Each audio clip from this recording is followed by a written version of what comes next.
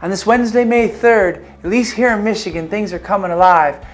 Pray wherever you are, you're experiencing the beauty of spring. Though this could be maybe viewed somewhere where the weather's different on the other side of the world. That'd be awesome. Well, hey, in Psalm 19, the heavens declare the glory of God. The heavens declare the glory of God. Every Tuesday night here in Detroit, some of us go out to the neighborhood and evangelize. And I was with my evangelization partner a few weeks ago, Patricia, and she said, nature always pulls me into prayer. I thought, that is profound.